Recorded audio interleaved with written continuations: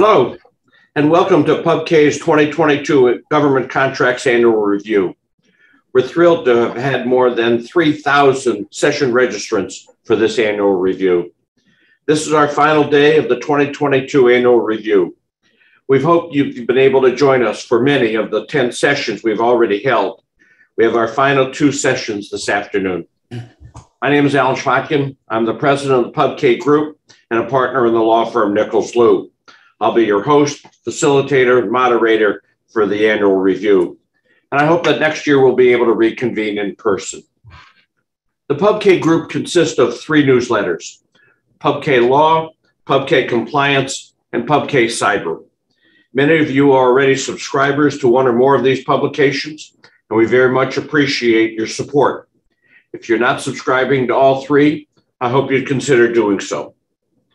Some of you joining our sessions today are not yet subscribers. I hope you'll consider becoming a subscriber, maybe to even all 3 of these publications. Information is at the website shown on the slide and is available from any of the contacts you have here at the PubK Group. This conference would not have been possible without the strong support of our event sponsors, all of whom are listed on these next 2 slides. I encourage you to look at the skills and the capabilities that all of these firms have. In addition, in lieu of speaker gifts and in honor of our sponsors, PubK is making a contribution to the Capital Area Food Bank. I hope you'll consider making an individual or an organizational contribution as well. Since the entire program is being held virtually, all attendees will be in listen-only mode. Your video will remain disabled throughout the session. But we do welcome your questions. Use the Q&A box at the bottom of your screen. However, with so many attendees, it won't be possible to answer all of the questions in real time. We're capturing your questions and will endeavor to answer as many as possible at the conclusion of the annual review. All presentation slides, along with the audio, will be available for download from the PubK Group website, probably early next week or so, following the conclusion of the full annual review. We'll send an email when this information is available for download, how to access it, and for how long it'll be available. I encourage you to follow us on LinkedIn. We'll have information there as well. I encourage you to subscribe to our YouTube channel, where a lot of this information will be shared as well. We're also applying for continuing legal education in a number of jurisdictions. While we cannot guarantee approval, we expect that acceptance within the next few weeks. Again, we'll notify all attendees when those approvals have been received. Finally, if you're interested in obtaining CLE, please look for our poll question during the presentation. The state boards require us to verify your participation during this event. The poll is a simple yes/no, and we'll track the responses to verify that you viewed the panel. If you do not wish to obtain CLE credit, you can disregard the poll or just answer for fun. Now, I'm thrilled to continue the 7th PubK Annual Review with our Session 11 panel on False Claims Act, FCPA, Fraud and Enforcement. Our distinguished panel members are Andy Lew, Nichols Lew, Aaron Beasley of Bradley Aaron Bolt Cummings, Reggie Jones of Fox Rothschild, and Jen Short of Blank Rome. Andy, over to you and the panel. Thank you very much, Alan. And it's a pleasure to be here with you all again this year. So we have about 2 hours to cover an entire year's worth of developments in the area of fraud and enforcement. And we are going to do our best to try to cover the top developments in this relatively short time period. So in our 2 hours, what we're going to cover are the new DOJ initiatives and some updates on some ones that were implemented actually last year, the key case law developments, some new DOJ guidance and enforcement trends, some legislative developments. And at the end, we'll talk a little bit about what our projections are for what we're going to see this coming year in 2022. So typically, and you can go to the next slide, please. typically we kick off this discussion with the 2021 False Claims Act statistic that DOJ puts out every year. So they used to put these out every year around November, but they seem to be coming out later and later every year. I think last year they came out around January 14th, and we certainly expected that we would have them by January 27th today, but we haven't seen them yet. So this is probably the latest that they've ever come out in any given year. I have a colleague that theorizes that, they come out later in the year when the numbers aren't as large as DOJ wanted them to be, but I'm not really buying into that conspiracy theory. We do have some insiders at DOJ civil fraud who, have projected that the numbers are going to be, maybe in about the $3 billion total recovery range. I wonder whether that number is going to be a little bigger than that. As I understand it, there's, for example, the large Purdue Pharma opioid settlement that actually was in October 2020, but would count towards the fiscal year 2021 numbers. And I think that settlement alone accounts for nearly $3 billion in terms of how much of that large multi-billion dollar settlement gets allocated to the False Claims Act. But we'll see. You've probably heard us say in the past, the numbers are really interesting. The overall big total number is interesting, but they're, often skewed by these, single huge settlements, right? So this year, I think it'll be skewed by the opioid settlement, and prior years it's skewed by some of the mortgage fraud cases and the like. And so we love to kind of drill down into these numbers and look to see, the total number of cases, whether we're seeing more whistleblower cases and the like. But unfortunately, we just don't have them for you today. I think if you look at the prior 5 to 6 years, in terms of procurement fraud versus healthcare fraud or the financial industry fraud, if you're looking just at the Department of Defense, for example, we've seen the annual numbers in terms of recoveries range from a low of 75 million in 2020 to a high of 282 million in 2015. And that's just looking at that time period of 2015 to 2020. It's not that the numbers are consistently going down. They kind of swing up and down. But that's kind of the ballpark of what we're seeing is less than $500 million in recoveries relating to DOD. So we'll have to wait to see the numbers. I think, anecdotally, we have heard that DOJ civil fraud is hiring a lot of new trial attorneys. I think that is both the result of during the Trump administration, DOJ not backfilling a lot of the openings that would arise as people left DOJ. But I've also heard anecdotally that, the Biden administration DOJ is focusing a lot more on corporate fraud. Yeah. So again, we'll see what it all means. Andy, I was just going to chime in. Every year, I think it's interesting. As you said, the top line number is kind of interesting, but it's so skewed by those blockbuster recoveries that it's hard for this audience, hard to read in what the trends might be or how things might affect the government contracting industry. I feel like there's been a lot of activity over the last year. What I think will be interesting when we do see the statistics will be to look at, I know last year when we looked at the stats, the numbers of new cases were up. And in particular, the number of new cases that were being brought internally by DOJ or by IGs. I just know, again, anecdotally, I think the relators bar has sort of been chomping at the bit. And as we go through our presentation today, I know at least one thing that I'll talk about is how many times the government in the last year, DOJ or otherwise, has mentioned the value of whistleblowers. So I can't wait to see what that statistic looks like. How many new cases, how many new qui tam cases versus government initiated cases. And my prediction, although I'm willing to be wrong, my prediction is that we'll see more, we'll see that qui tam number rise when we see the stats. Versus I would chime in too. I agree with what you said, Jen and Andy.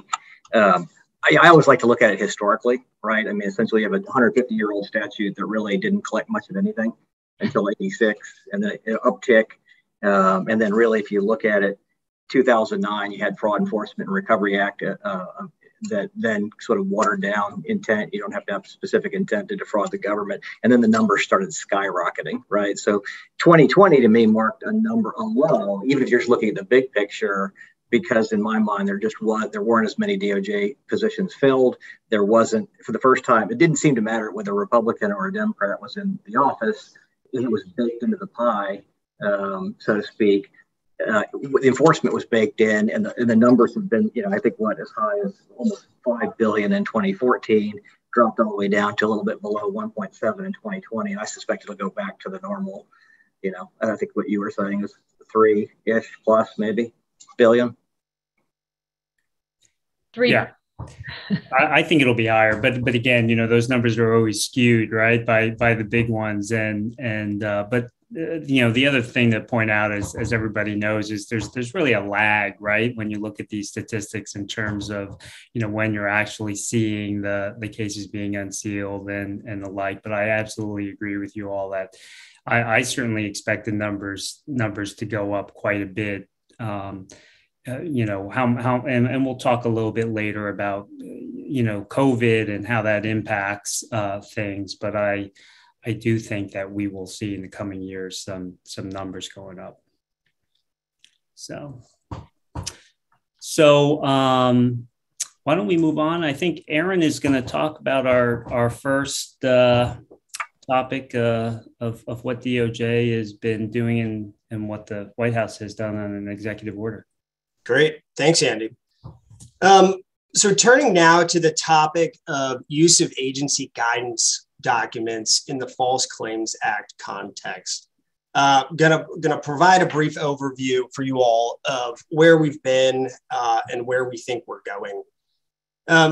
So that everyone's on the same page, an agency guidance document is basically an informal agency guidance that usually takes the form of either some sort of policy pronouncement or interpretive guidance. So interpretation of a policy, a statute, a regulation, or a rule. Now, before 2017, so during the Obama years, the DOJ routinely relied on non-binding agency guidance documents in False Claims Act cases to help establish that the defendant submitted false claims and that the defendant acted knowingly. Then we saw a shift when the Trump administration came to town, specifically on November 16 of 2017. Then Attorney General Jeff Sessions issued a memo that prohibited, quote, improper guidance documents that sought to bind private parties without notice and comment rulemaking. Then on January 25th, 2018, then Attorney General Rachel Brand issued a memo that stated that the Department of Justice, quote, should not treat a party's noncompliance with an agency's guidance document as presumptively or conclusively establishing that the party violated the applicable statute or regulation. Next slide. So then on October 9, 2019, President Trump issued Executive Order 138991, quote, to require that agencies treat guidance documents as non-binding both in law and in practice. Then the Biden administration comes to town, and on January 20, 2021, President Biden revoked Executive Order 13891. Then this past summer, July 1 of 2021, Attorney General Merrick Garland rescinded the 2018 Brand Memo. And then a couple of weeks later, on July 16 of 2021, the Department of Justice issued an interim final rule implementing Executive Order 13992, which revoked certain executive orders, including the Trump-issued Executive Order 13891. Next slide. So as you'll see, what's happened here is essentially a return during the Biden administration to the Obama-era policy towards agency guidance documents in the FCA context. And I want to give you all two main takeaways as a result of this evolution. First, at present, the Department of Justice likely will be emboldened to try to demonstrate violations by seeking to admit guidance to prove knowledge where a subject has received notice of a rule, even if only informally. And next is the heightened importance of cases like Shoot v. SuperValue, which I believe Reggie is going to be talking about in a bit more detail later on today during the session. Bill, next slide. One of the developments is the Department of Justice Deputy Attorney General's launch of a new cyber fraud initiative on October 6, 2021. It's not terribly a great surprise if you followed DOD's evolving cybersecurity requirements and the CMMC program. You might even consider it a little bit gilding the lily. I think anyone who's been in the Civil False Claims Act and known world and had to report things, you knew this was probably coming. It's led, as the slide says, led by the Civil Division's Commercial Litigation Branch Fraud Section, and it utilizes the False Claims Act, includes a whistleblower provision. Directs the Civil False Claims Unit to work with the U.S. Attorney's offices and investigate and pursue federal contractors that don't comply with their existing contract requirements. So the initiative is based not on new law, but rather on the existing Civil False Claims Act, including the FCA's scienter, or knowledge requirements, which we will wear you out on today. It's certainly a little scary because the cybersecurity requirements are certainly in a state of flux. I mean, they are transitioning. So like that's a little bit of what makes this a little scary if you're a business. Now, as you can see from the slide, the initiative is targeting three specific areas. The first one is whether a company knowingly provides deficient cybersecurity products or services. Essentially, what I'm talking about is whether you're complying with the technical specifications in your existing contract. To me, it's a little reminiscent, and I think what you're going to hear is I'm kind of a historian. I like to look back and know kind of the context. It reminds me a little bit of the 2008 Allison Engine case. That led to Congress's 2009 response with the Fraud Enforcement Recovery Act. That case involved, the construction of a Navy destroyer and a sub-vendor submission of pay applications that certified the generators they were providing complied with the specifications when they didn't. And the Supreme Court said there was no intent to defraud the government. Congress got angry, changed that, and because of mortgage fraud and healthcare fraud. Of course, in the process, ended up catching a lot of dolphins in their tuna net, which has kept us as private practice attorneys gainfully employed for quite a while. So that's one. And you don't know what that is. I mean, it could be you provide software and the software doesn't do what it's supposed to do. It leads to a breach. To me, that's a pretty broad area. The second is it's also going to be used for knowing misrepresentation of a company's internal controls or practices. The third one is they're planning to use the FCA against federal contractors for knowingly failing to timely report cyber. And right now, under the current DFARS clause, you have rapid reporting, which is 72 hours to report. And that's a little bit scary because certainly, if you are familiar with your FAR 52 204.13, your code of business ethics. You're allowed to do an internal investigation. And essentially, that's been interpreted. You have a reasonable period of time to investigate and report. Here, the cyber requirements are 72 hours. Pretty hard to investigate and report. You have a report before you know what's happened. So I see there's some risk in that. Those last two really relate to the DFARS requirement and certainly only have 2 hours. But last November, DoD issued an anticipated notice of proposed rulemaking. It rescinded its cybersecurity maturity model certification, CMMC 1.0. And of course, I published an article back in August of 2020. Then it got all rescinded and changed. So I kind of read another article, we'll get it out there, but they're going to replace it with something called 2.0. If you're really not familiar with that whole world, if you don't marinate in this stuff every day, there are really 4 clauses. I won't go into each one, but the DFARS 252.204-7012, safeguarding covered defense information and cyber incident reporting. That's the biggest. There's other ones for cloud computing. And unlike the FAR clause, also a FAR clause 52.204.21, which relates to the system. The DFARS clauses actually relate to the information on the system or passing through the system. And right now, what would be enforced today is the current DFARS clause, which says you have to comply with NIST, the National Institute of Standards and Technology, Special Publication 800-171, protecting CUI non-federal systems and organizations. That all relies on system security plans and plans of action and so forth. So what all that means is a little scary because you may not even know the requirements specifically, and they're going to change. So that's a long way of just telling you that we knew this was coming. It's a little bit nerve-wracking because you don't exactly know what the requirements are. Yeah. Long way to say it.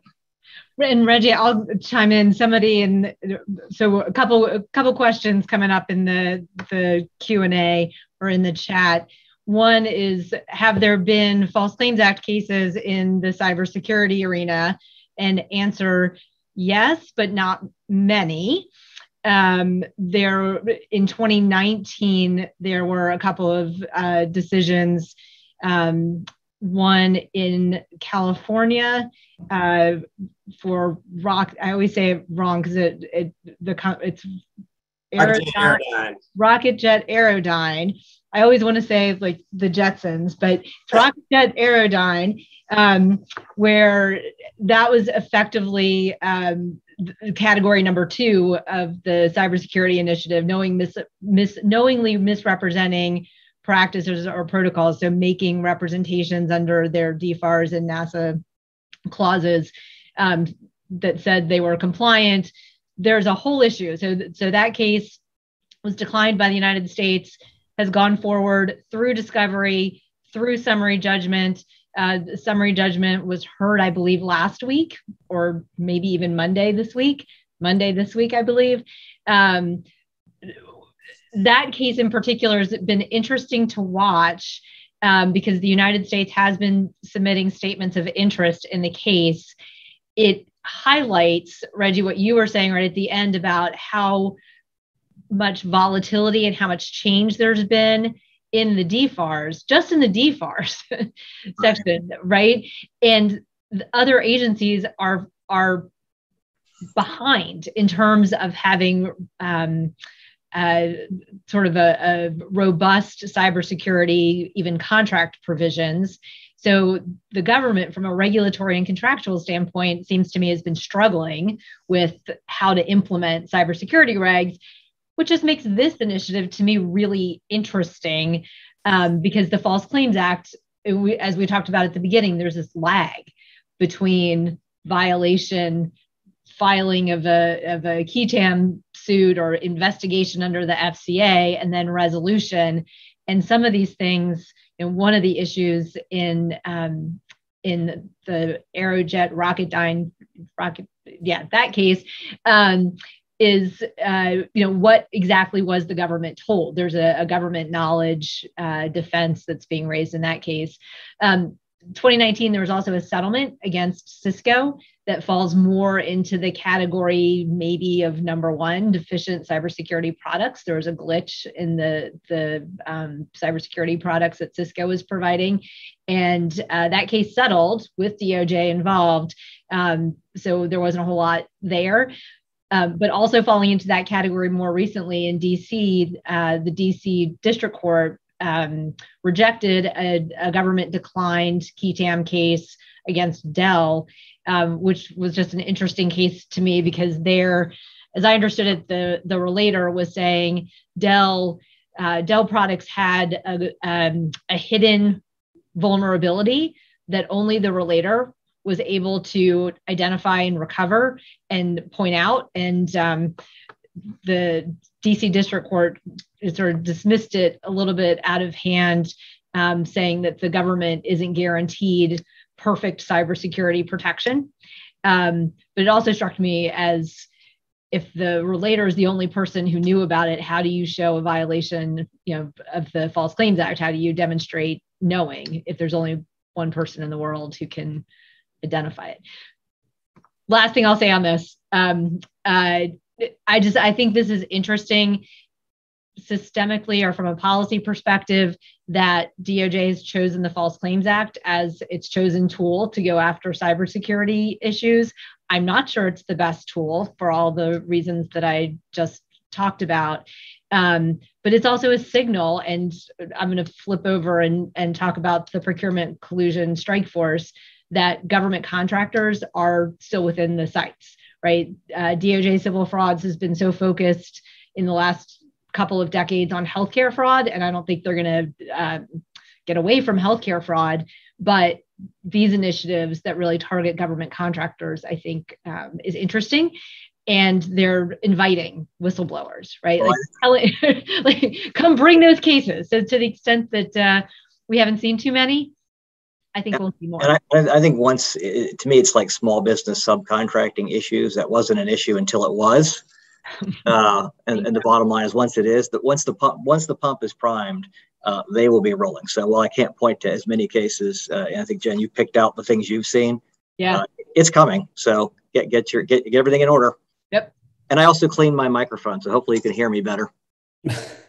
Yeah, I think one thing I'd add, I mean, I think, when you're dealing with experts in the cyber area, right? So your chief, cyber officers and the like, I mean, they are, technical experts. They know the vulnerabilities. They're very sensitive about that. And my experience is that within clients, they tend to be the squeaky wheels, right? I mean, if anything goes wrong, they're going to be on the hook. And so they tend to making a lot of noise about these issues.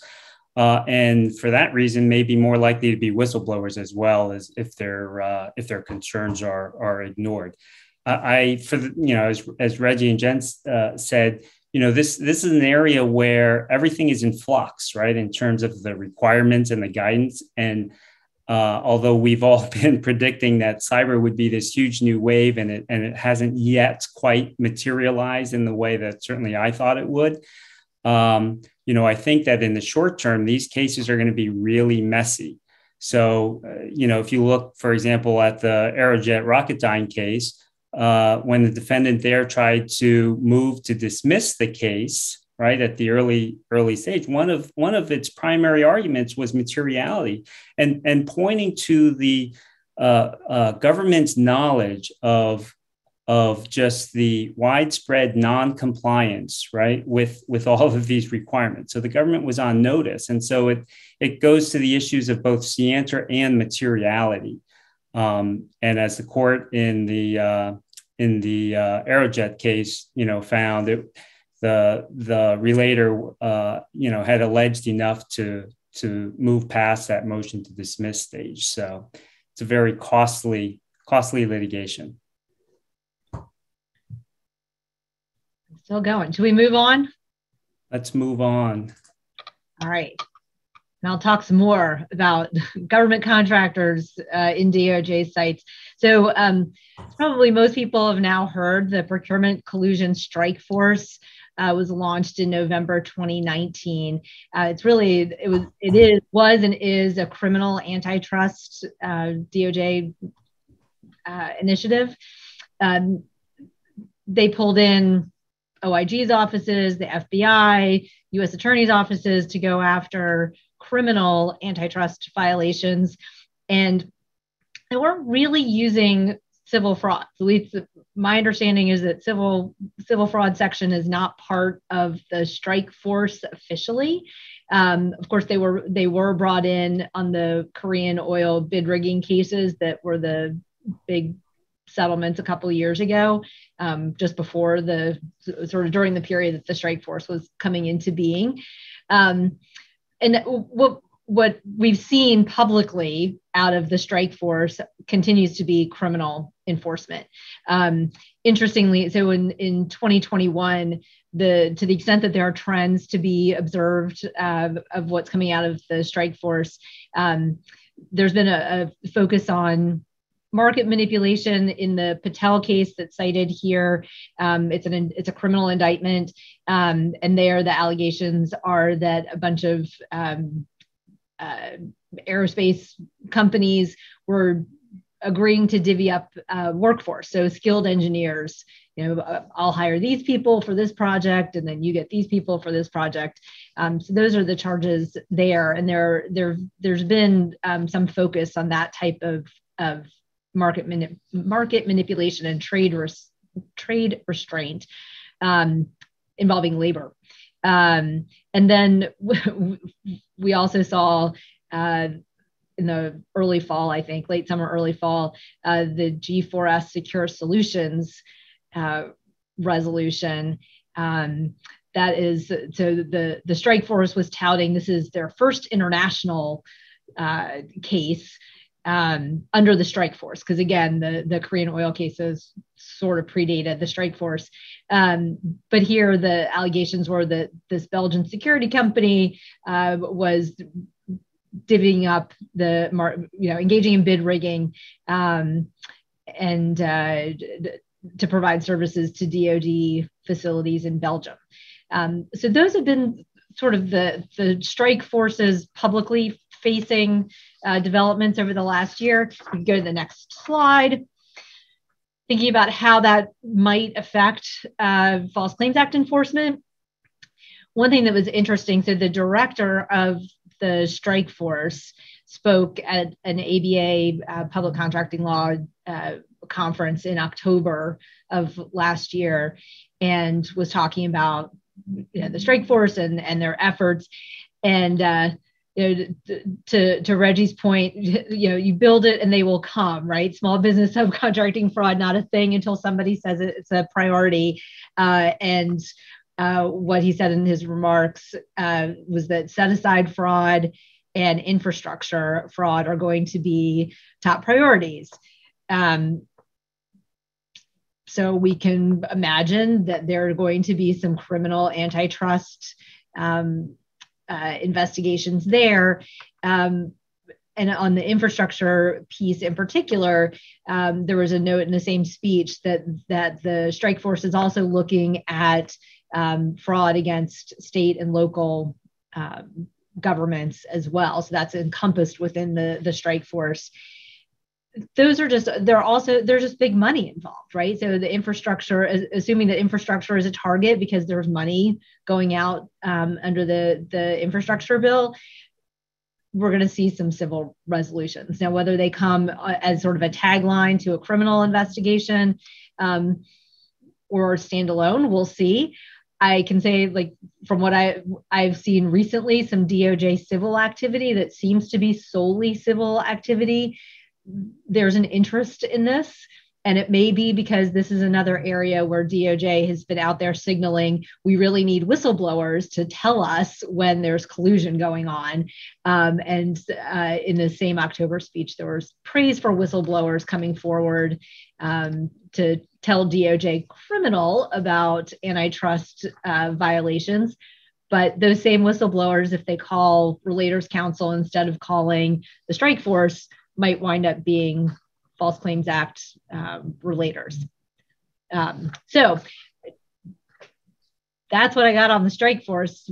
Aaron, you look like you want to add something. Yeah, I was just going to say, noting the praise for whistleblowers, that seems to be sort of a through line in a lot of things we're seeing out of the current administration, whether it's the procurement collusion strike force, the new civil, cyber fraud initiative. Consistent praise for whistleblowers and promoting whistleblower cultures is something that we keep on seeing, repeatedly with this new administration. I think we may come back to that, but Andy, why don't we move on?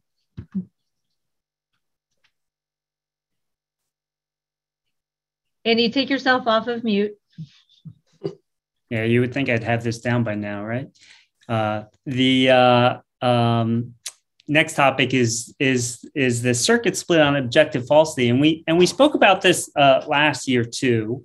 But the big development really is that there were the Third Circuit and Ninth Circuit cases that went up to the Supreme Court on writs of certiorari, and the Supreme Court has declined to resolve the circuit split.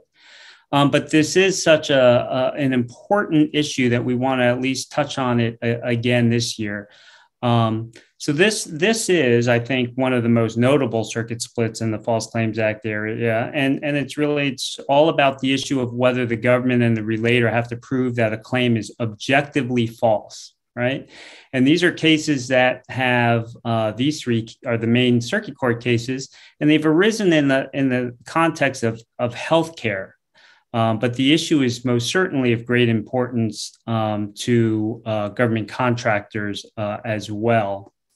So in the Acera Care case and the Care Alternatives cases, these were cases that dealt with hospice care. And the question in both cases was whether a doctor's subjective clinical judgment as to medical necessity could be deemed false for the purpose of False Claims Act liability, or whether the claims that had to be supported by facts that could be proven to be objectively false.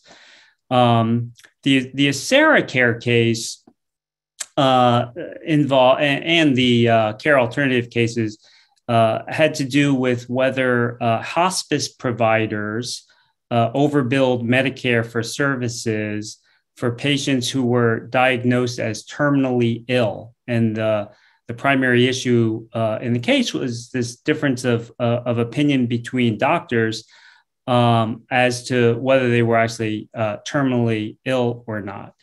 And the 11th Circuit had held that there had to be objective falsity, that a reasonable difference of opinion between doctors alone couldn't support falsity under the False Claims Act.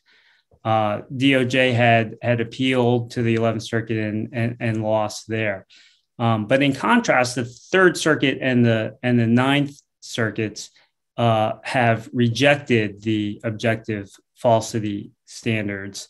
The Third Circuit was pretty adamant that the 11th Circuit was wrong. The Ninth Circuit, was tried to basically distinguish the 11th Circuit case a little bit. But I do think that, at the end of the day, the 11th Circuit didn't say that, a subjective judgment or opinion can never be false, right? The question is whether, that subjective judgment or opinion is reasonable. And so I think all eyes are still on this, and we'll see how other circuits are going to come down on this issue. These cases arise in the context of falsity, but I think they really overlap and they dovetail with the cases that also address the issue of scienter in the context of reasonable interpretations of ambiguous regulations. And we're going to talk about some of those cases shortly. and Safeco case out of the Supreme Court that is a non-FCA case, but I think is very relevant to the analysis here. So, but again, the big development from last year is the Supreme Court's decision not to, at this time at least, resolve this circuit split. Anybody have any comments on that? And if not, we'll move on to Reggie in the next slide. Good, I appreciate that. The case here is the Molina Healthcare of Illinois case from the Seventh Circuit from last year. It relates to the, as you're going to hear a lot today, the knowledge and materiality requirements of the Civil False Claims Act, and also to the Federal Rule of Civil Procedure 9B. So you're going to hear Jen talk about that a good bit, the need to allege fraud with particularity and how all of that intersects. So to sort of set the stage, the Seventh Circuit reversed the district court's grant of the defendant's 12B6 motion to dismiss a key TAMP complaint, where the district court based the dismissal on the plaintiff's failure to allege fraud with particularity under 9B. And it's also, you're going to hear a little more about this case too, because there's a circuit split with one of the cases on the data analytics issue that Jen will discuss here in a bit. So you're going to hear the Bethany Hospice and Palliative Care case. You'll hear that in a moment. It's also my understanding that Molina Healthcare revealed 2 weeks ago that it intends to file a petition with the Supreme Court. I haven't seen that. I will try to track that down yet. I haven't read it, so that may happen. So we may have more things to discuss. It's actually kind of helpful to look at the facts of this case in a sort of a 10,000-foot level. It involved Molina's contract with Illinois' Medicaid program to provide a variety of medical service plans. And among those, Molina was required to provide a nursing facility healthcare plan. You still can you hear me? Or is it, I see that some people, if my panel actually can't hear me, just let me know or give me a thumbs down. I'll try to speak as clearly as I can. Reggie, you just can't move your head. You got it right there. There's right here. Got to hold it right here. I got it. Okay. Well, the bottom line is Molina had to provide a nursing facility healthcare plan, and part of that plan was that they had to have skilled nursing services as a component of that. Molina didn't have the internal capability to provide that service, so they had to subcontract it out. They did that, but then they terminated that subcontract a year in and but never found a replacement subcontractor and didn't tell the government, oh, by the way, we can't do that anymore. So they continued to get contracts. The whistleblower was actually the founder of the terminated sub that provided the skilled nursing services. That gives you some concept of what was going on. The relator filed 3 claims: a direct false claim, saying that Molina submitted fraudulent enrollment forms for each new enrollee in the nursing facility plan after it terminated that subcontractor, right? So it couldn't perform the services, but it's submitting the enrollment forms, and they hadn't found a replacement contractor. They also had a fraud in the inducement count, and you'll hear more about that. But the idea that the government wouldn't have entered the contract had they known that they couldn't receive that particular component of the plan. And the third one was an implied false certification, i.e. Molina submitted false certifications where it submitted pay apps without disclosing it wasn't complying with the requirement to provide the skilled nursing services. So, and I think to break it down like a potato head, and I don't believe you say Mr. or Ms. anymore, but it helps illustrate the point. There's 4 elements you're going to provide: falsity, causation, knowledge, and materiality. Here, the district court had granted the defendant's motion to dismiss on the direct false claim and the fraud and the inducement for failing to show that Molina knowingly did anything wrong, knowingly in the legal sense. And then the third one, the implied certification based on a failure to satisfy materiality. It didn't matter that they submitted those pay apps. Now, not to be too professorial or like an elementary school teacher, but knowingly requires scienter, right? Some knowledge of the wrongness of the act before you commit it. And I think, as you all know, certainly all the panelists know, today knowingly is not your mother's knowingly, It doesn't require a specific intent to defraud the government. It's defined as actual knowledge, deliberate ignorance of the law, or my favorite ball of goo, reckless disregard of the law. And in the direct, okay, I'm going to try to speak as loudly as I can. I don't know what to do to try to change my mic, but I'll work through it. In terms of the direct false claim, the Seventh Circuit noted that the relator provided numerous details indicating the when, where, and how, and to whom the false representations were made. And the relator couldn't be blamed, according to the Seventh Circuit, for not having information that exists only in the defendant's files, not something that the relator would have. It was enough in the court's view that the defendant had new enrollees for a service that it could not provide, and that the defendant was seeking payment for those services was enough. And then with respect to the fraud and inducement claim, the district court dismissed the key TAM complaint because it did not include any details about the contract renewal negotiations. This is a contract for services that have been renewed multiple times. And the Seventh Circuit noted the relator wouldn't have access to that information, and such granular detail isn't required under 9B. Specifically, the relator, the whistleblower, set out the beneficiaries, the time period, the mechanism for the fraud, and the financial consequences. It also included, which I couldn't figure out how they did it, deposition transcript from the defendant's chief operating officer that the defendant didn't have the ability or licensure to provide the services, which assumes the defendant never intended to perform if they knew they couldn't perform. Interestingly, what I thought was really interesting, it was raised by the Seventh Circuit. The government continued to renew even after it knew about this key TAM complaint. So even after the government knew, so that's an interesting piece. The last one was the implied certification, where the motion to dismiss was granted because the relator failed to show that it was material to payment in making these errors. And the Seventh Circuit found that the relator included many factual representations that amounted to material false certifications. One of the examples they used was that the contract included different rates based on the level of care the enrollees got. So skilled nursing services, you got more money for that, which ultimately led to that. So those are essentially, that was a lot to tell you and walk through in granular detail.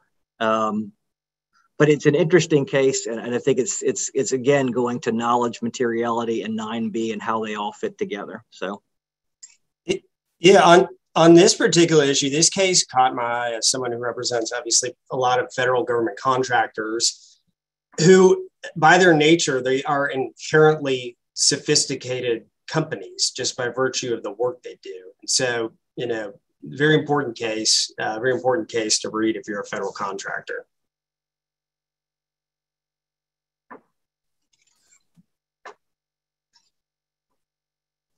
If not, we can move on to the next slide. All right.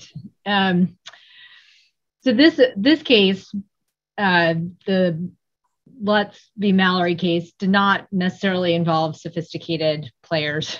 Full disclosure, I worked on this case when I was with the government and was on the trial team that litigated the case in the District of South Carolina back in 2018. These defendants weren't giving up. They recently had their cert petition denied. So finally, my team won. I'm on the wrong side now to celebrate the win, but keep this one quick because this is it's a healthcare case. And in the healthcare arena, the Medicare anti-kickback statute has been a principal focus of DOJ over the last several years. The perhaps most relevant to our discussion today, as we were talking earlier about the policy changes about reliance on guidance documents. I think the Fourth Circuit's decision in the Lutz case demonstrates that defendants aren't going to won't necessarily find safe harbor in guidance documents. That case very quickly involved specialty laboratories that were offering physicians effectively, somewhere between $15 and $30 for every lab test that they referred back to the lab. It looked like a kickback to us, speaking with my government hat on. In between the labs and the referring physicians were third-party sales representatives. So there was a company that supplied the sales force, and they themselves also had employment agreements or independent contractor agreements with their sales staff. So the government, in bringing the case, first of all, had an issue with just like these payments of cash to physicians in exchange for referrals of business. And there were defenses to that, but they didn't work. And the labs settled before the case went to trial. So the trial was largely against these third-party sales reps. And the focus of the Four Circuits, or the appeal and the Four Circuits decision, was whether the agreements between the labs and their independent contractor sales force themselves constituted violations, anti-kickback violations. One of the arguments raised and to put it simply, the third-party sales company received a cut of the Medicare payments. So they were getting commissions based on revenues. And so the government's theory was that is remuneration to arrange for the referral of covered services. One of the arguments that was raised on appeal by the defendants was, well, there was this agency guidance, an HHS OIG guidance document out there that was an advisory opinion. So even then, technically only binding on the entity that wrote in, but it offered some insights or some guidance into when third-party arrangements are appropriate under the anti-kickback statute, or when they can meet one of the safe harbors. And the defendants tried to argue, well, we were relying on this guidance and we thought it was okay. And therefore, the government can't prove either under the anti-kickback statute or the False Claims Act. Suffice to say, just cut to the chase, the Fourth Circuit did not buy that, and just said, look, if you look at the plain language of the anti-kickback statute, this arrangement fits. The end. Good luck at the Supreme Court. And they didn't get there. So that is my very personally jaded view of that case. I think it was appropriately decided. But it's sort of the flip of not being warned away from your bad conduct. Here, the defense was, well, we tried to comply with this this advisory opinion, and how can you sue us now, government? I don't know if anyone else has comment on that. I'm probably the worst person to comment on that. So in your view, Jen, how clear exactly was the advisory opinion, and how closely did it match up with the defendant's conduct? So in the healthcare arena, as I suspect most people know, like the advisory opinion process says in the advisory opinion itself, like no one else should rely on this. But one, it wasn't clear. And as a factual matter, there was no evidence that these people, that the defendants actually looked to that to try to make their agreements compliant. So just on the facts of the case, I don't think it fit. It was a little bit of an ex post argument. Again, that's my personal view. But I think, when we get into the discussion on, what is being sufficiently warned away, or what is sufficient compliance, I could see a different case on a different set of facts where somebody was like, but look, I looked at the agency guidance to form a reasonable belief. And maybe in that circumstance, they might have an argument. Here, the Fourth Circuit said no. So.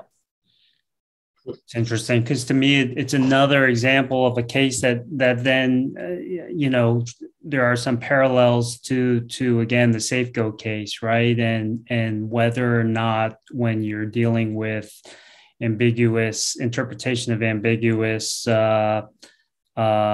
regulations and statutes, whether you look to, subjective interpretation, subjective intent, or whether you end the inquiry once you've determined that, reasonable minds can differ about the interpretation. Yeah. So, okay. Who's up next? We got Aaron. Great. All right, I think next slide. Great. Turning now to developments in fraudulent inducement in the FCA context. So fraudulent inducement is a theory of liability under the False Claims Act, where, for instance, a relator alleges that a company induced the government to enter into a contract through fraud, and but for that fraud, the government would not have entered into the contract. If that is established, any claim for payment made under that fraudulently obtained contract can constitute a false claim. And this year, the DC Circuit issued a noteworthy decision on fraudulent inducement, and specifically what a relator needs to plead in order to plausibly establish causation. And that case is Semino v. IBM. And we're going to run through the facts of that case briefly right now. So in that case, the relator, who was a former IBM employee, alleged that IBM and the IRS entered into a software license agreement, but that upon learning that the IRS was not interested in renewing that agreement, IBM fraudulently induced the IRS to extend that contract. In addition, the relator alleged that IBM collaborated with Deloitte and that this resulted in an audit finding that the IRS owed IBM $292 million for non-compliance with the contract terms. Next slide. The relator then alleged that IBM offered to waive that fee in exchange for the IRS renewing the agreement. Moreover, the relator alleged that once the new agreement was in place, that IBM nonetheless collected $87 million of the non-compliance penalty by disguising that amount as fees for products and services that were never actually provided to the government. IBM moved to dismiss, and the district court granted IBM's motion to dismiss. And thereafter, the relator appealed to the DC Circuit. Next slide. The DC Circuit ended up holding that the relator was required to plead actual causation under a but-for standard. So in other words, but for IBM's alleged fraudulent conduct, the IRS would not have entered into the contract at issue. The DC Circuit rejected the relator's argument that he needed to plead only proximate cause under the substantial factor test. And interestingly enough, the DC Circuit nonetheless found that the relator adequately pled actual causation under that but-for standard. So a noteworthy case in the fraudulent inducement context, and in particular on causation, because it clears up the standard that relators need to plead.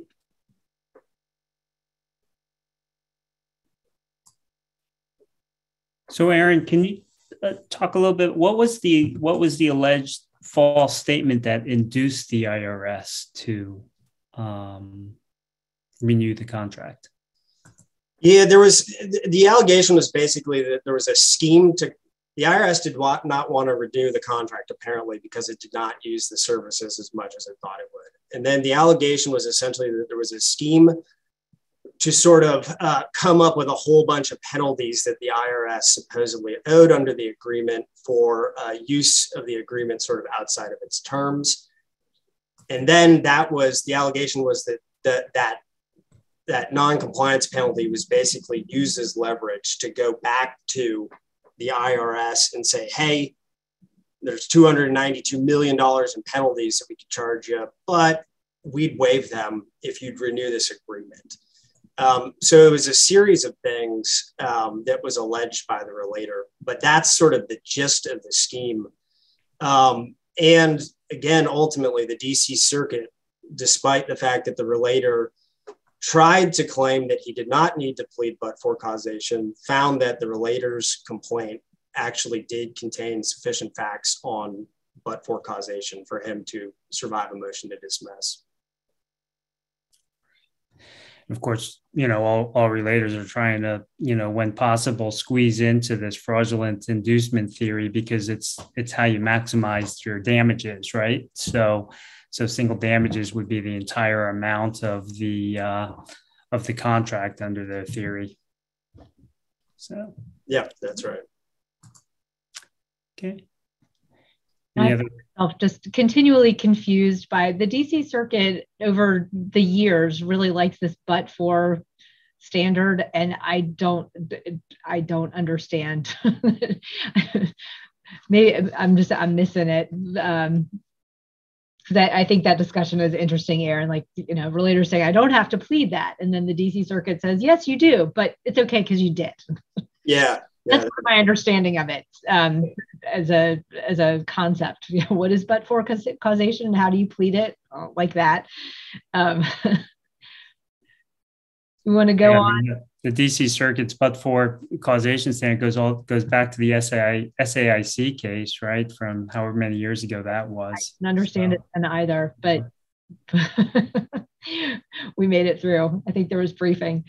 Should we talk about pleading standards, which here's your civil procedure law school exam coming down the pike. But this is interesting. So Reggie talked earlier about the Molina case as being in this bucket, along with issues of materiality and knowledge and all the rest. It's kind of a messy case. But one of the issues that it raises is what is the Rule 9b standard in False Claims Act cases. And this is an interesting question. This has come up before the Supreme Court for decision. As this group was talking yesterday, and I found the discussion of it. So back in 2014, there was a case against Takeda Pharmaceuticals that was up on cert, and the Supreme Court seemed really interested in this, or potentially really interested in this issue of Rule 9b pleading standards. Did what it has now done as of this week, I think, in the Helmley case, asked the Solicitor General to weigh in on the United States position on this issue, this 9b issue. Back in 2014, when the Solicitor General weighed in, they're like, well, yeah, there's a circuit split. The 11th Circuit has this, among others, has this sort of stringent requirement. You have to show all of the details of an actual claim being submitted to the government. But back in 2014, the SG's office said, yeah, that's the stated standard, but it seems like there's some softening around that standard in those circuits. And perhaps because the Takeda case was a little bit similar to the Molina case, we'll see what happens here, but it was a little messy, right? So it wasn't just a clear cut, this is why this complaint failed under 9b type of issue. The Supreme Court denied that cert petition, 6-7 years ago. So now it is back, same issue, back in front of the court in Molina. We'll see how that plays out. But in the estate of Helmley, Bethany Hospice case, the decision of the 11th Circuit is now being considered on a cert petition.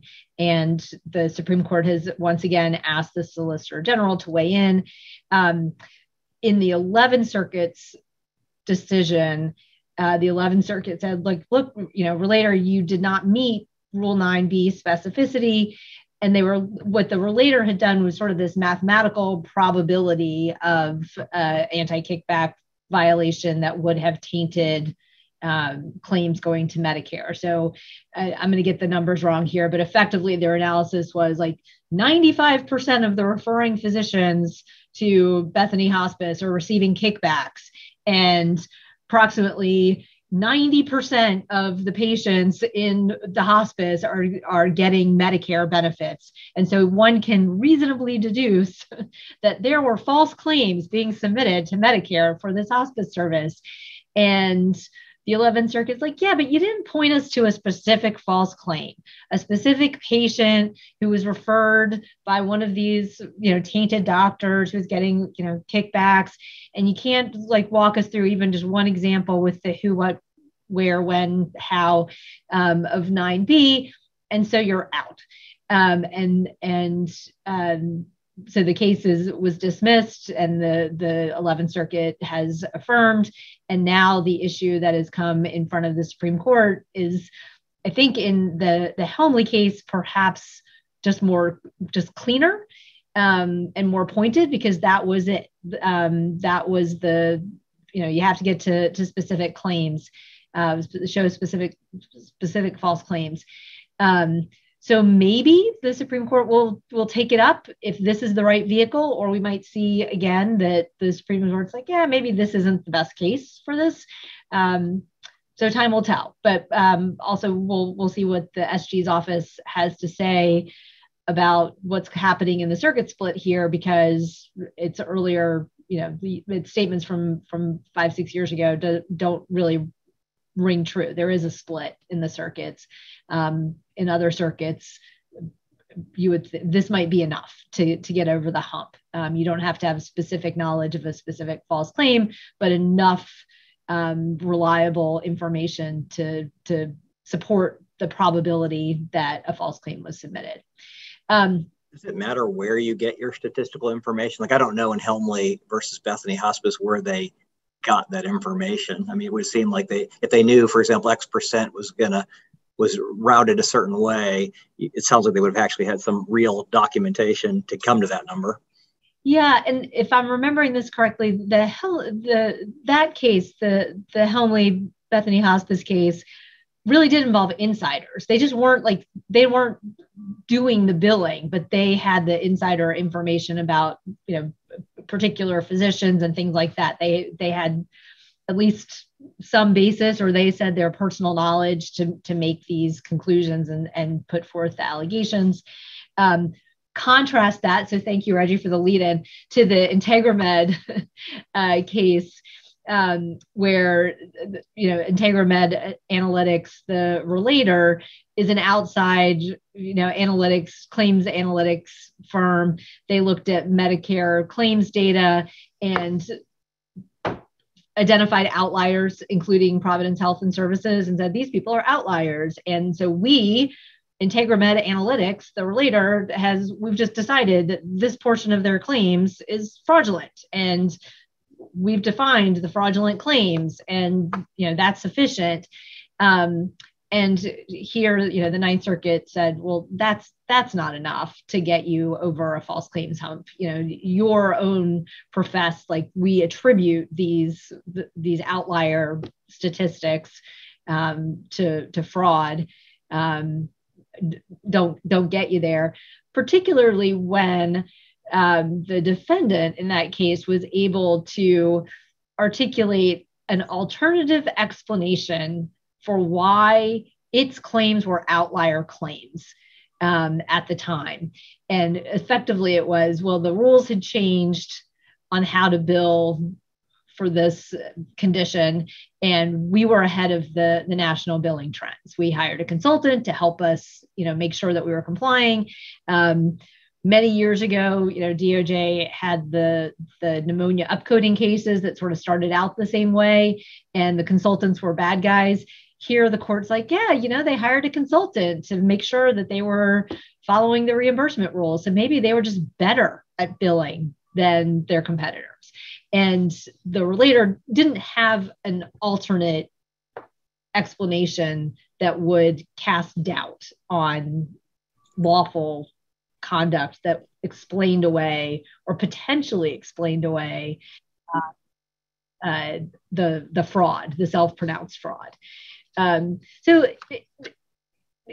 interesting case. And I think consistent, if the government had investigated this and decided to intervene, I think we would have different results. But this is, for those outsider relators who are relying solely on data analytics, that is not going to be enough to get you to discovery. And that's, I think we're seeing this whole data analytics and, data sampling issue arise right now in the 9B context. My own view is that it shouldn't be able to be used exclusively to get past the 9B hurdle. But then the next questions are, right, to what extent can you use data sampling, data analytics to establish liability and to establish damages? Right. And I think that there is not a consensus amongst the courts on those issues yet. So. Yeah. Well, and it'll be interesting to see, again, I think if the IntegraMed cases, if the government investigated, found evidence in addition to the statistics that there was these outliers, they were fraudulent claims, and something in addition to pure analytics, we would have had we'd be talking about something else. We might be talking about a FCA resolution of those cases. I think it's just hard for a relator to go it alone on that alone. Right. But we shall see. I'm going to toss it back over to Reggie to talk about Safeco. Thanks, Jen. And I think let's go to the next slide if we could. Perfect. Shifting back to the theme that we've hit on many times, what knowingly actually means under the False Claims Act. The 2007 Supreme Court Safeco Insurance Company of America versus Burr is an important case. And I think, as you can see in that case, the Supreme Court held that under the Fair Credit Reporting Act's common law scienter standard, a defendant does not act with, quote, reckless disregard of the law if, one, the interpretation was objectively reasonable, and two, no authoritative guidance cautioned defendants against that action. And it left open the question of whether that same standard applies equally, not just to Fair Credit Reporting Act, but also to civil false claims Act cases. This ties in somewhat. You can see it's 2007, right? So it's pre-Brand memo. And just to refresh everyone's memory, the Brand memo, as Aaron said, stated that DOJ should not treat a party's non-compliance with an agency guidance document as presumptively or conclusively establishing that the party violated the applicable statute or regulation. So probably some of that tension started there. Many circuits have applied the Safeco scienter standard, including last year's Seventh Circuit decision in SuperValue, Inc. In SuperValue, the court affirmed a district court's grant of summary judgment in favor of the defendants. And the defendants in that case were a collection of pharmacies and those pharmacies' parent company. The whistleblower alleged that the corporate parent submitted direct false claims by knowingly filing false reports of its pharmacy's, quote, usual and customary drug prices when it sought reimbursements under Medicare Part D and Medicaid. The case involved a novel question for the Seventh Circuit of whether the Fair Credit Reporting Act's scienter provision in Safeco applied with equal force to the Civil False Claims Act knowledge requirement. Ultimately, the Seventh Circuit joined four other circuits that found that it does. Specifically, the court held that a defendant does not knowingly, in this case with reckless disregard of the law under the Civil False Claims Act, if it has an objectively reasonable reading of the statute or regulation and no authoritative guidance caution defendants against that erroneous view. So a little bit different. And it raises the question, if there had been authoritative guidance, would the decision have come out differently? If you look at sort of again, I'm sort of like to get into the facts a little bit to help me understand it. SuperValue listed its retail prices for uninsured customers as its usual and customary drug prices, rather than lower discounted amounts that it charged insured customers when it submitted for reimbursement under Medicare and Medicaid. Medicaid regulations define usual and customary as nothing. It does nothing more than as prices charged the general public. So it was that particular short phrase that they had to sort out. When the district court looked at it, it found that those discounted rates fell within the regulation's definition of usual and customary and are the rates that should have been submitted. So no harm, no foul. However, the court applied its version of the Safeco standard and determined that SuperValue did not act knowingly in the legal sense. And of course, this is such a hot topic. In fact, it's so hot, and I'm not going to claim credit. Jen pointed out for me this morning that on Tuesday, the Fourth Circuit addressed the similar issue in Deborah Sheldon versus Allergan Sales. There was an opinion A former employee of Forest Laboratories, which later merged into Allergan, claimed that Forest did not aggregate its drug discounts under Medicaid, under the Medicaid drug rehab statute to give its best price to the government, and best price is a defined term. What I read this morning, and thank you, Jen, in a 2-to-1 panel split, the Fourth Circuit affirmed the district court's dismissal of the Ketam complaint under Rule 12b-6 because, quote, Forest's readings of the rebate statute was at the very least objectively reasonable, and because it was not warned away from the reading by authoritative guidance, and therefore it did not act knowingly under the FCA. So to me, you have two cases there where they're saying dismiss the complaint as a whole because the defendant had a reasonable belief and there wasn't any agency guidance that would have warned them otherwise. So I don't know if the rest of the team had thoughts on that or.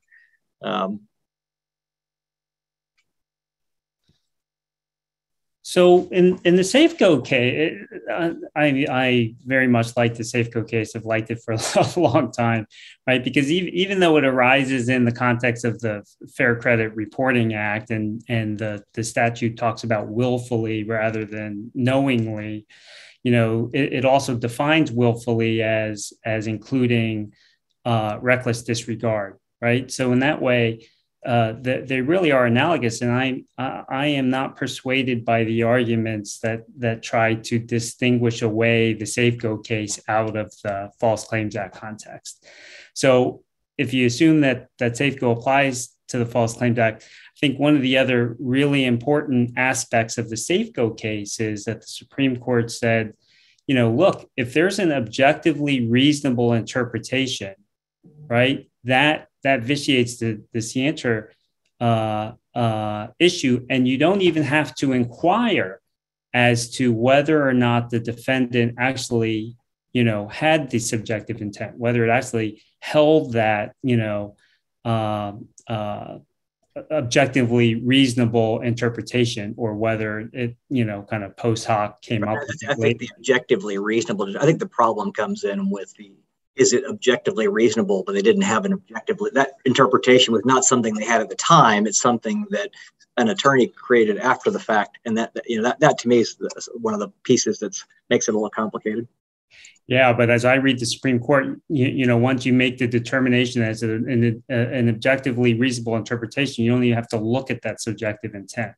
And in a sense, it makes sense, right? Because otherwise you would have, two different defendants, right? Each with the same conduct, right? Or interpretation, one liable, one not, right? Based on what one person may have thought within. I know that may not seem fair, but it seems like a reasonable outcome to me.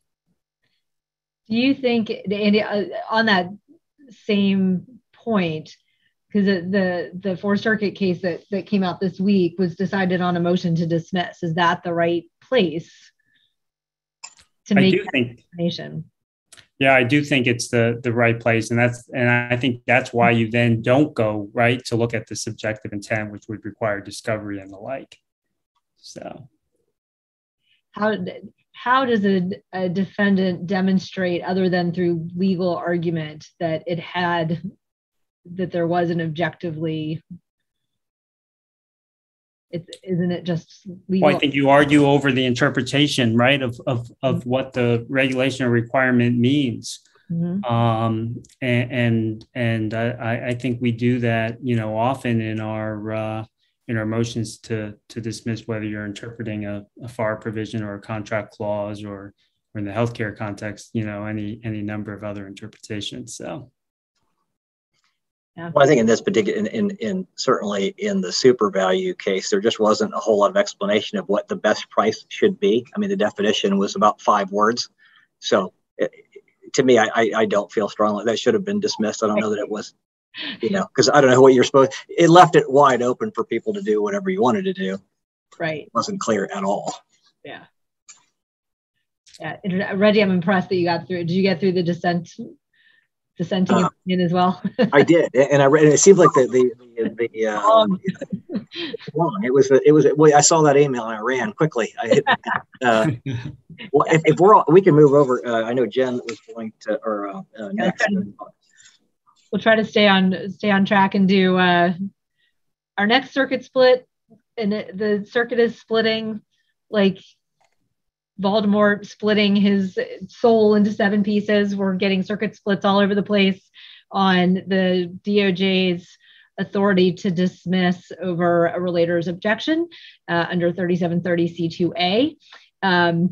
Gosh, this just wasn't an issue like 5 years ago. But the government has taken steps to affirmatively dismiss cases that it's declined, and the Relators Bar is fighting those efforts. And it's interesting, and it's interesting from a defense perspective because the fight is joined really between Relators Bar and DOJ. So it's kind of fun to watch other lawyers fighting over False Claims Act language. So just to set the stage, coming into the Granston memo and talking about C2A authority, and yes, we're going to exercise this authority in the appropriate case, largely in the wake of Escobar and potentially rising burdens on the government. There were 2 standards that were out there. There was the DC Circuit SWIFT standard, which effectively said, hey, the government can do what the government wants to do. This is the United States case, and if the United States doesn't want to prosecute the case, they can dismiss. The end. Prosecutorial discretion, broad, really fairly limitless. And then the Ninth Circuit had the Sequoia Orange standard, which was a little bit, gave maybe a very narrow opening to relators, but the government basically had to give a reason that wasn't arbitrary for seeking dismissal. There's a lot of discussion a couple years ago about whether the government has to intervene before it can seek to dismiss, or can it do it sort of through its own authority. And the court seemed to generally say that there should be intervention, but we're just going to give that to you, government. You file a motion to dismiss, and we're just assuming that you're asking to intervene. And yeah, we're going to go ahead and let you intervene, and then we're going to let you dismiss under one of these standards. So that was the circuit split.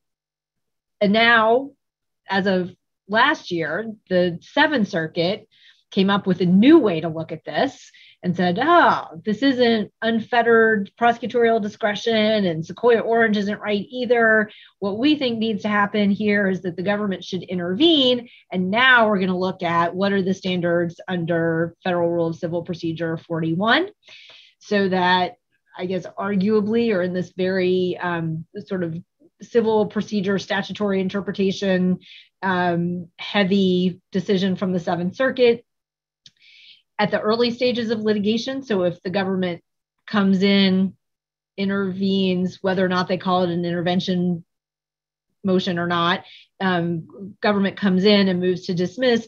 If the defendant hasn't been required to answer, if the issues aren't joined in the case, it is unfettered. You're the plaintiff, you get to dismiss under 41A.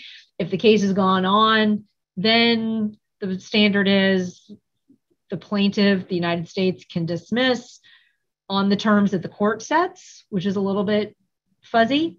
But the Seventh Circuit went through this very detailed statutory analysis over the C2A provisions, which are like 2 lines long, and a lot of sort of, what does this mean? How do we interpret these different factors here? How do we make this whole thing work? And at the end of the day, the government gets to dismiss the case. So all of this wrangling to come up with a proper framework leads to the government gets to dismiss the case so far. So the Seminja case, I'm sure I'm mispronouncing that, but the Seventh Circuit decision went up to the Supreme Court on a petition for writ, and Supreme Court denied that, said, we don't, whatever, we've got 3 standards out there now. And so we sort of went back to business, and the next time it came up was in the Health Choice Alliance case. So the Fifth Circuit looked at this, the same issue shortly after the cert was denied on the Seventh Circuit case. And, in Health Choice Alliance, they basically applied the Sequoia Orange standard, said, well, the government's got to come up with a reason, and the relator has to show that it's their reason is arbitrary or capricious, or they've abused the process, they haven't investigated, something along those lines. Go about their business. Okay, next slide. Then the Polanski case comes along, and the Third Circuit says, hey, we kind of like the way the Seventh Circuit has done this. And they adopted the Seventh Circuit approach. So United States intervenes, and then we look at everything under Rule 41. That makes sense. And then they know, well, there's kind of a difference in the way that appellate courts look at this whole issue. Just to note that if it was a standard motion, substantive motion to dismiss under 12b6 or what have you, we would take a de novo review. But under Rule 41, we look at the district court's decision under an arbitrary and capricious standard. Okay, guess what? The government gets to dismiss at the end of this case. So that's the upshot, no matter which path you take to get there. So yay, First Circuit chimed in a week ago, last Friday, issued an opinion saying, well, we don't like the Seventh Circuit view at all. We disagree with that. And also, we don't think that the DC SWIFT standard is exactly right, although it's mostly right. And then we really don't like the Sequoia Orange standard either. So we're going to come up with our own formulation of this. And so now in the First Circuit, the government's got to give its reasons for dismissal, but the motion should be granted, Swiftish standard, except giving reasons. Okay, so you got... Anyhow, the court should dismiss unless the relator can show that the government is transgressing constitutional limitations or perpetrating a fraud on the court. So arguments that might work under Sequoia Orange, like, well, the government didn't really investigate this the right way, they didn't do these things, they're not looking at it, they don't like me, the relator. Those types of reasons won't cut it. But here, the relator at the hearing that's called for under the statutory language, the relator can try to show that the government isn't affording, has somehow violated due process or is doing something that really something nefarious, something that perpetrates a fraud on the court, and thus is more just. It has to be more than just a disagreement with DOJ about how they investigated and the conclusions that they drew. So I don't know how many, I think that's 4 standards, but we'll see. And at the end of the day, the government gets to dismiss the case.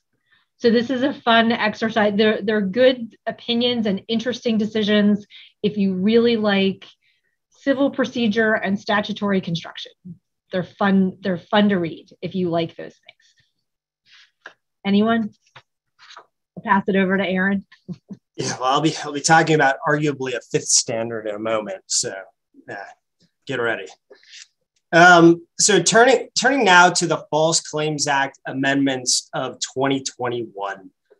So in the summer, in July of 2021, a group of senators led by Senator Grassley from Iowa proposed a series of noteworthy amendments to the False Claims Act. And we're going to run through those quickly right now. Since that time, specifically in October of 2021, the Senate Judiciary Committee has reviewed and marked up those proposed amendments and watered them down a fair amount. And we're going to talk about that as well. So first, with respect to materiality, the original proposed amendments to the False Claims Act, again from this past summer, provided that the relator or the government may establish materiality by a preponderance of the evidence, and that the burden then shifts to the defendant, who can then rebut materiality by clear and convincing evidence. Now, that provision in particular has been watered down by the Senate Judiciary Committee in the fall.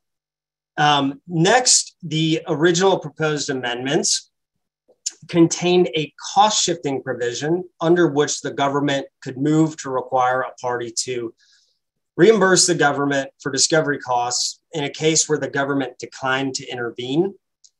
The requesting party would then have to reimburse the government for discovery costs unless it could demonstrate that the discovery is irrelevant, proportional, and not unduly burdensome to the government. Now, in proposing this particular provision, it was reported that Senator Grassley stated that this was aimed at preventing, quote, fishing expeditions by defendants' counsel. But then in the fall, the Senate Judiciary Committee removed this provision from their version of the proposed legislation. Next slide. So coming back to the issue of dismissal, which Jen was just talking about, the original version of the proposed amendments provided that the government should bear the burden of demonstrating the reasons for dismissal, and that the relator must have the opportunity to show that the reasons for dismissal are fraudulent, arbitrary and capricious, or contrary to law. Now, the Senate Judiciary Committee has modified this provision as well. And what it looks like at the moment is basically a sort of modified Sequoia Orange type test, where basically the government just has to show a valid government purpose. And then next, the original proposed amendments to the False Claims Act proposed to amend the FCA's anti-retaliation provisions to apply to any employee. And this was done to address a circuit split as to whether the provisions apply to only current as opposed to current and former employees.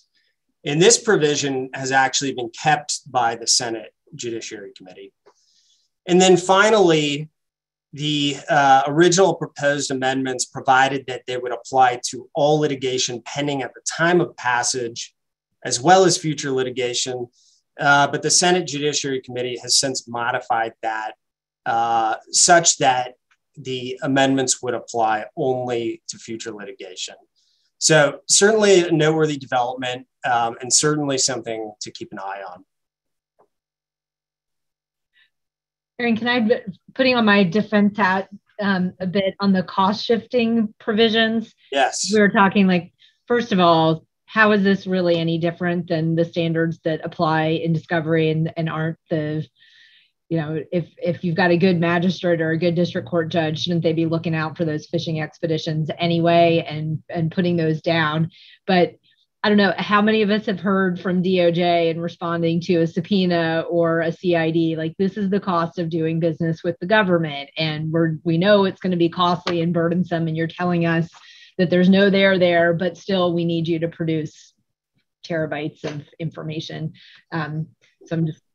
Yeah, that's right. And I think one of the original criticisms of the cost shifting provision was that it actually, in practice, was sort of a nothing burger, that it wasn't really adding anything. And so, you know, that perhaps is one of the reasons why the Senate Judiciary Committee just stripped that all together. Yeah, and pulled it. I think for this audience, it's interesting. Again, we'll see if I don't know if anyone has predictions on whether or not these amendments will actually get traction, but I think the anti-retaliation expansion of that provision is potentially a risk area for government contractors. Up until go ahead, Andy. Oh, I was going to say, I think that the anti-retaliation provision is the only one that actually was substantive, right? I mean, to me, on the cost shifting, as Jen, you said, right? I mean, the cost shifting, it gets triggered whenever the discovery is not relevant, proportional, or is unduly burdensome, but the government can object to the discovery and try to preclude the discovery at that point anyway, right? On those grounds. And then on the materiality, I actually don't really understand Senator Grassley's proposed amendment because, under the FCA as it's been amended, the government already has to prove materiality of the fraud, right? Alleged by a preponderance of the evidence. And so, presumably, trying to shift the burden to the defendant after the government has already established the element of materiality is kind of, meaningless to me. I don't know if maybe I'm missing something, but I don't think I am. So, And then on the anti-retaliation, I mean, at least that would be a substantive change, right, to the actual act, to make it apply to former employees as well. Under the current, version of the False Claims Act, 3730H, which applies to employees, there was a great quote in the U.S. Ex Rel. Felton v. William Beaumont Hospital case out of the Sixth Circuit. So that was a case that addressed this issue of whether or not 3730H applies to former employees. And the lengthy dissent by Judge Griffin begins with the quote, "This case asks if the word employee, when used in the False Claims Act, refers to someone who is not an employee. To ask the question is to answer it." And then goes on. But Judge Griffin was in the minority there. Yeah, and at the end of the day, if I had to bet, and I said this yesterday when we were all talking, I'd bet on inertia, meaning that nothing ends up happening. But nonetheless, important to keep an eye on in case this actually does go through. It seems to me that one, I guess Senator Grassley wasn't he the key architect in 1986? So this is just kind of, again, sorry to be the historian, but he's continuing with a theme 36 years later, 35 years later. But it does seem he's also a little bit out of step with kind of the rest of his party on some of these things. So it's a little bit, to me, it's a mixed bag. Okay. So we only have about 14 minutes left. So should we move on? Yes, you're up. Okay. Well, I'm actually going to speak very quickly about the next couple of slides. So that in the area of criminal procurement fraud developments, I found most interesting, I guess, was Deputy Attorney General Lisa Monaco's keynote address to the ABA White Collar Crime Conference in October. And in that keynote address, she discussed some of the trends and the priorities of the department relating to corporate crime, and described some of the actions that the department was undertaking to strengthen its response to corporate crime. I've highlighted here 3 of the principal issues that she talked about.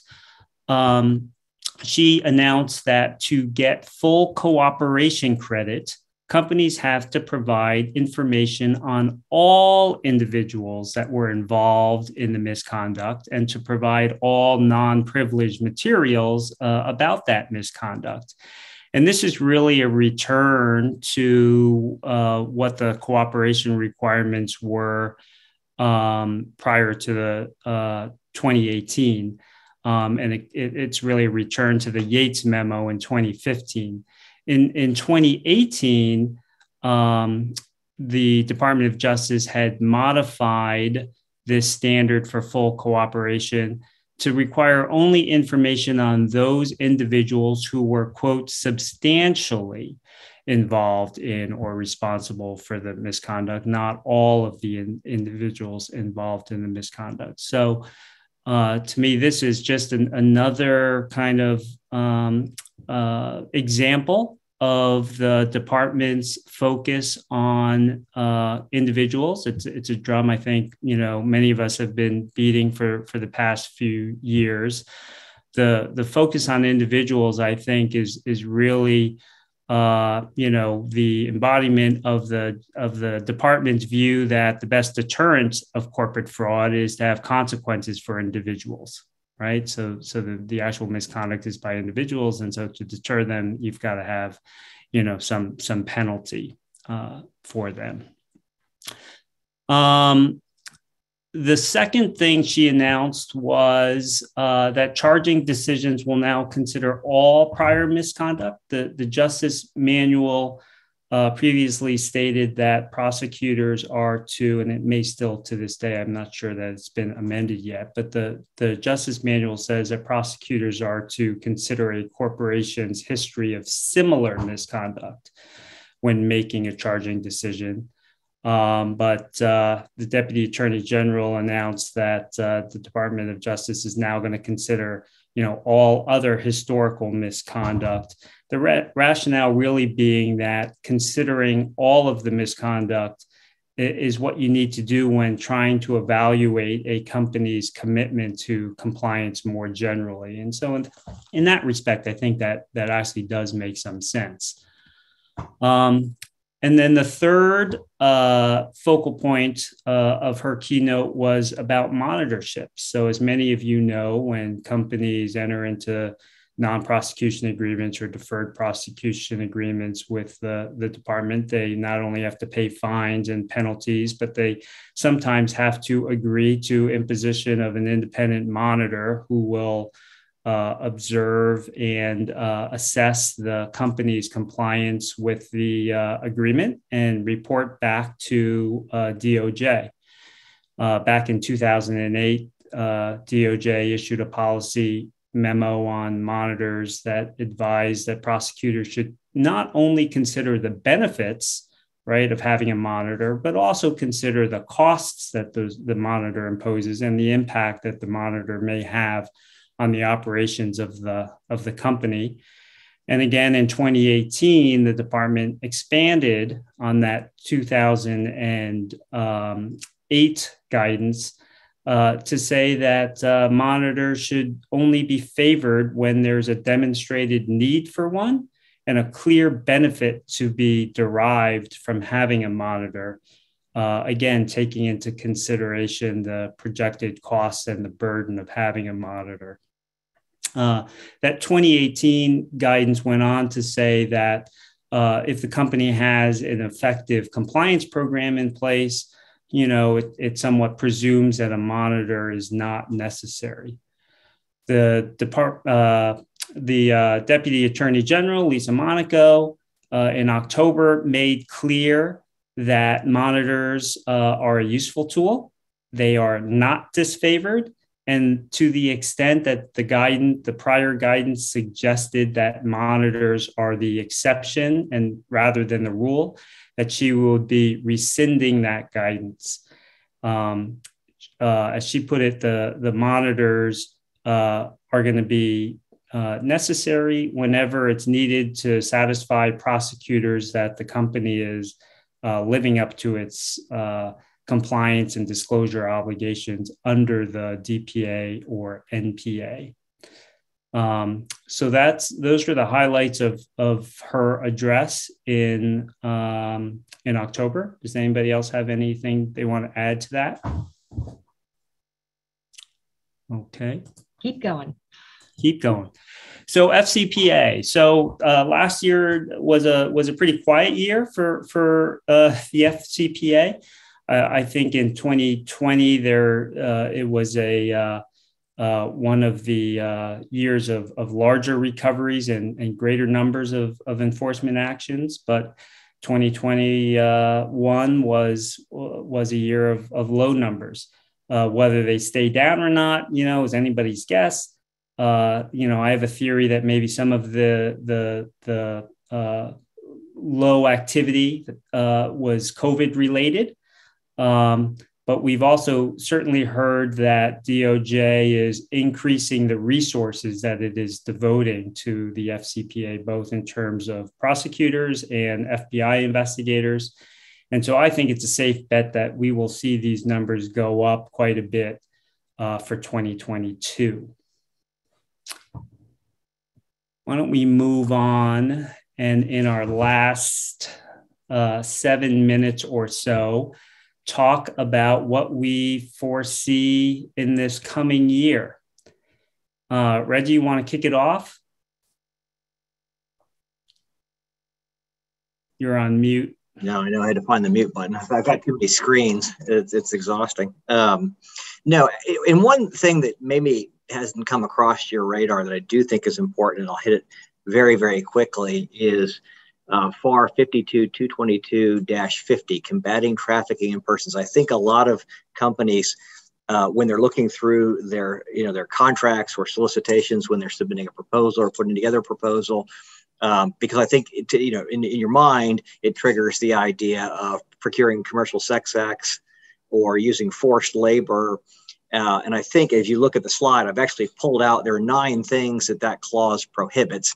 You see from the link that we provided there, Justice said they got $87 million back to combat human trafficking and help victims. Again, I think you're thinking of something more sordid when in fact, if you look around 2015, that FAR clause came into being. And then it was actually updated in 2018 to actually explain what some of these other items are. But I'll highlight just a couple: engaging in severe forms of trafficking, using misleading or fraudulent practices during recruitment of employees, charging employees or potential employees recruitment fees, or arranging or providing housing that fails to meet the host country housing and safety standards. I think the recruitment fees, and I mean, it can be, I'm seeing it more and more in contracts. I'm seeing issues pop up where, let's assume you have a contract where you have to have other country nationals. You're hiring people from one country to another country to do, could be anything. It could be a log cap contract. It could be anything. Could be a building project for the State Department. It could be anything. But sometimes you have your contract, you hire people, you send them to a particular place, you incur great cost to get them there. And then you say, well, we'll reimburse your flight, your visa, all that 1 year after you've been here. Well, that's actually violates that clause. And there are a lot of penalties for that. So it's an area. And then in 2020, DOD IG said, wait a minute, you're not really implying this. We're not sure what you're doing. It's clearly, I'm seeing it more and more. Now, there aren't cases. I mean, that's the bottom line. But what you do see, essentially is, starting in 2015, you had these 6 new activities.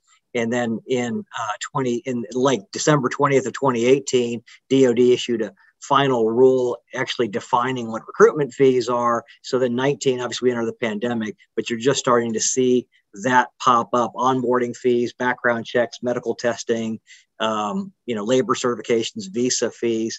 And you also, by the way, have to certify. So again, it relates to False Claims Act, because not only does it have its own penalties, it has Civil False Claims Act repercussions, because you have to certify that you have a program, compliance plan, you've implemented it, you've done your due diligence. So again, I see that as an area that, I think Jen said, if you build it, they will come. I think that I see it coming, and I don't think most people, and maybe the panel, because you all are really, really smart, but for people like me, this one popped up and I didn't realize what it meant until I really went deep. So I think this is going to be an area for anyone performing where they're doing things like recruitment fees. Yeah, I mean, we haven't seen any actual False Claims Act cases that I can recall now, but we represent a lot of contractors that work overseas and overseas contractors, there certainly have over the years been quite a few investigations that relate to these issues. So, and it is only going to continue. Yeah, I agree. Right. I think if you want to do the next couple slides, sure. I can hit private equity very quickly. Go forward a slide or two. You can keep one more. There you go. So something that I'm going to hit very quickly because we're almost out of time. A trend that we've been seeing and something that we think is going to continue into 2022 and beyond is the intersection of false claims activity and private equity firms. Give you a few quick data points. One, in December of 2020, the SBA announced that over 2,500 private equity-backed companies were approved for PPP loans of $150,000 or more. We expect to see increased scrutiny in 2022 of PPP loans as more forgiveness applications roll in. So certainly something to keep an eye on. And then the next one, in July of 2021, the DOJ announced a $1.8 million settlement with a private equity firm based on allegations that it discovered alleged fraudulent activity of its portfolio company during a diligence check, but that it took no actions to stop it. That general fact pattern there is something to keep an eye on. I think we're going to see that again in 2022 and beyond. And then one more example at the bottom there. Okay. So just real quick on COVID, I mean, to state the obvious, right? You know, anytime you've got trillions of dollars being injected into the economy in a short period of time with a bunch of brand new programs like PPP, the Provider Relief Fund, the Main Street lending programs, you know, guidance around eligibility and forgiveness, changing on a daily basis, you know, as the guidance was rolling out in the early days of COVID, just a lot of confusion around eligibility, a lot of complexity around, you know, how you apply the affiliation rules and the like. It is just the perfect storm for audits and investigations and cases. And again, with kind of the lag time in seeing FCA cases and the like, you know, we do expect to see quite a bit of an uptick in COVID-related fraud cases. So, yeah, I'm not sure if there's anything. I mean, telehealth. If there's a theme for this audience to take away, or one of the themes that I hope people take away is the intersection of False Claims Act enforcement and changing regulations. And that is part of what's going on both with COVID and telehealth. Yeah, the telehealth obviously being more in the healthcare realm. So we'll save it for the next session when we're talking to healthcare providers. All right. Well, so I think we're 1 minute over. So do we turn it back over to Alan? And thank you, everybody. Good. Thank you, everyone. Thanks, everyone. Andy, Jen, Aaron, Reggie, thank you very much for an outstanding presentation. The exchange back and forth there, your individual perspectives, very valuable, both former government, watching this from the contractor side and private sector side, added a lot of value, and I really appreciate the time you took to put the presentation together and make our presentation today. A big thank you to you. And also a thank you to our event sponsors for this event. You'll recognize some of their names on these next two slides. We could have put on this whole program without their strong support, and we thank them for that as well. Have a great afternoon.